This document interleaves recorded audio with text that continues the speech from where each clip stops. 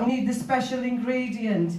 And the special ingredient are the people. And we've had thousands joining us en route. We're now halfway. We've done about 160 miles. We're on our way to Mansfield. And I just want to say, you know, we said walk a mile for the NHS, and I know many of you have walked much more. So huge, huge thanks. The reason why the People's March for the NHS is a success today is because of all of you. So well done, everybody.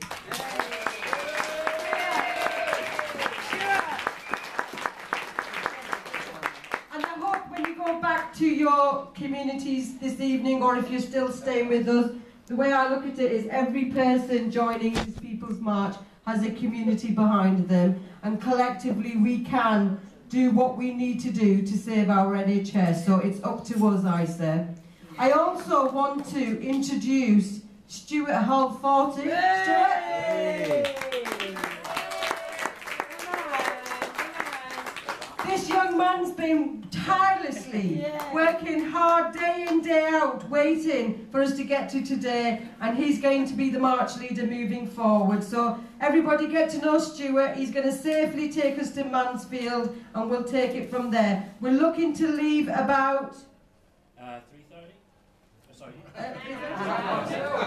We've gone. We'll leave it for another 15-20 minutes, shall we? Right, we will start assembling